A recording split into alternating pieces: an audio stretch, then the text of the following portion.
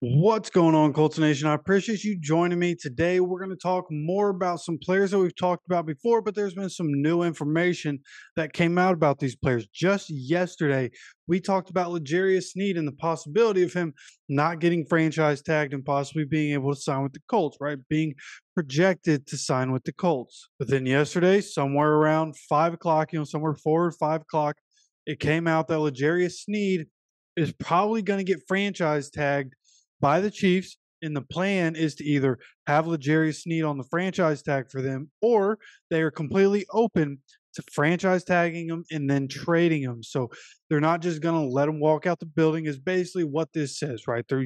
You can't just leave us. You're too good to just leave. We're going to find a way to make a deal so that we can get something back for you. So then the question becomes, right, if we're going to keep talking about this and are we going to acquire this guy, what's it going to cost for us to go get L'Jarius Sneed? And also, I want to bring into this conversation Tee Higgins, because I saw a report that the same thing could happen for Tee Higgins, where it could just be they're franchise tagging him and they're open to the fact that they could trade him. I believe it was the Bengals GM that said that they would be open to trading Tee Higgins if a deal came in and was good enough. So I want to start here with L'Jarius Sneed. I feel like this is an easier conversation to have. And when you're looking at L'Jarius Sneed, like I went on Spotrac, went back a few years. I'm trying to find something that would be similar in terms of value for a trade.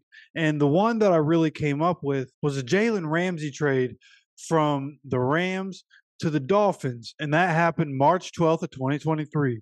Okay, Jalen Ramsey was making $17 million. He got signed by the Dolphins after the trade, and now he's making $18.3 million for the Dolphins. So he got a pay raise after being traded. And the important thing here is that he was only 1 year older than what L'Jarius Sneed is right now. Jalen Ramsey was 28 when he got traded, and L'Jarius Sneed is only 27 years old, or not only 27, getting close to that 30 mark, but he's 27 years old.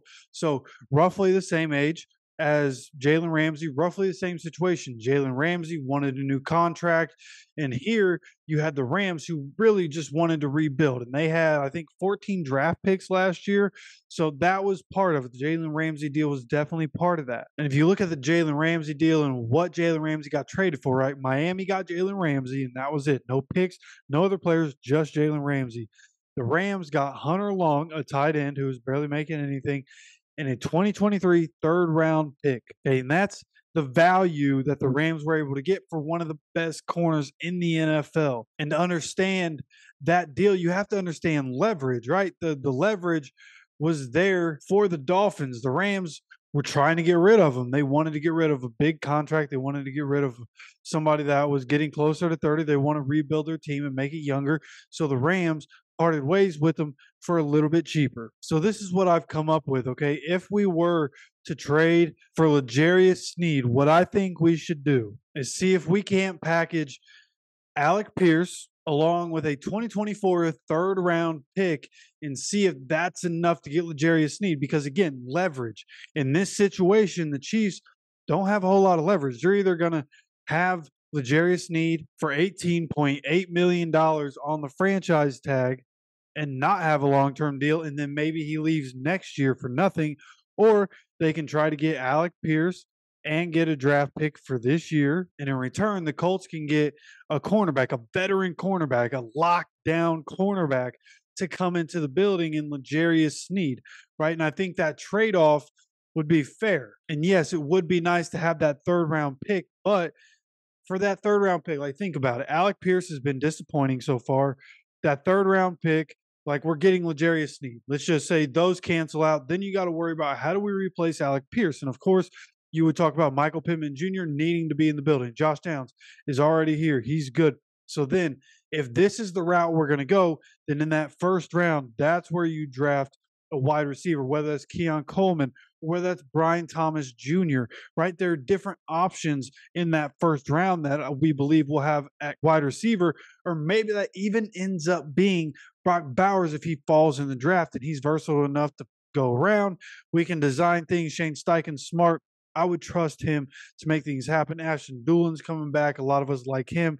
So there are options for the Colts, okay? I think Alec Pierce would be a good piece, like, to be able to throw in. It's not like I'm saying just throwing Alec Pierce because he is Hunter Long. Like, Alec Pierce has a better career than Hunter Long. Alec Pierce is valuable in certain ways, but like in my mind, I'm thinking the Chiefs, they need more wide receivers, and maybe they could find a way to add Alec Pierce into what they're trying to do. Patrick Mahomes having the escapability that he has and being able to toss the ball down the field to Alec Pierce. Maybe that's something that would be attractive to the Chiefs.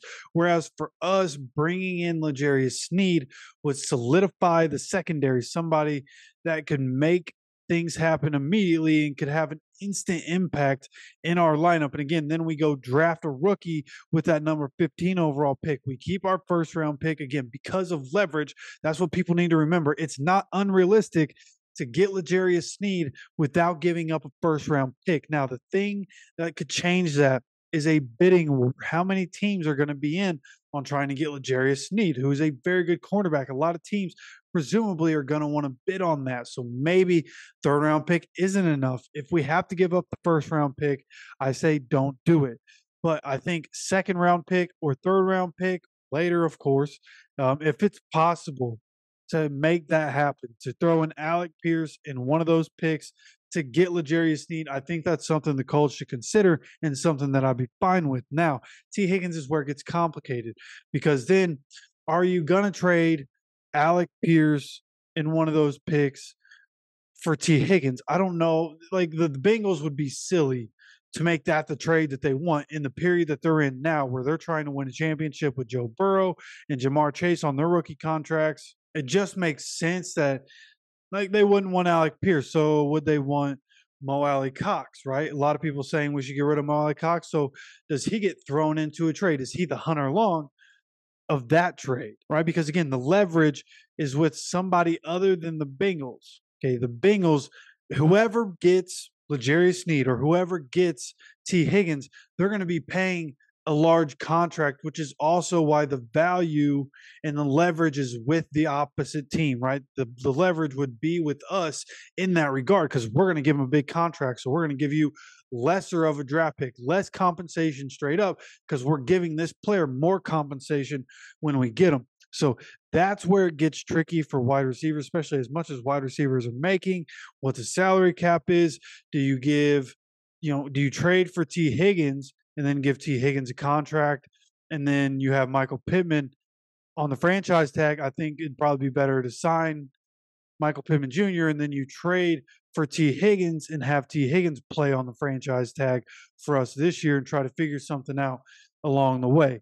So that's why I think it's tricky with Tee Higgins. I don't know if that's something that the Colts should try to do. But L'Jarius Sneed is something that I could see happening, and L'Jarius Sneed is something that I think the Colts should at least consider. If he gets franchise tagged, at least consider what it's going to be. Make that call and see what it's going to take to get him in the building. Because while I do enjoy having Dallas Flowers, I think Dallas Flowers is underrated. People forget about him because he was hurt. Dallas Flowers is a good cornerback. He's also a really good returner. So I think having Dallas Flowers is valuable. I also like Juju Brents. I think Juju Brents needs to start.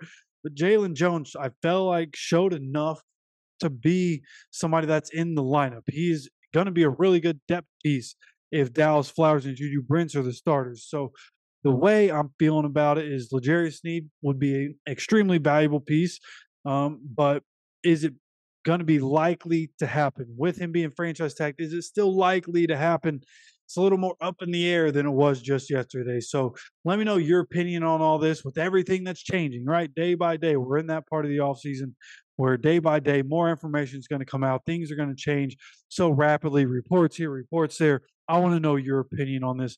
You let me know down in the comment section. Don't forget to subscribe with notifications on so you can continue to get notified of all the different videos that we have covering free agency and the draft, combine coming up. We're going to cover as much of it as possible. So make sure you have those notifications turned on so you're getting notified when the videos come out. Of course, I appreciate you stopping by for another video.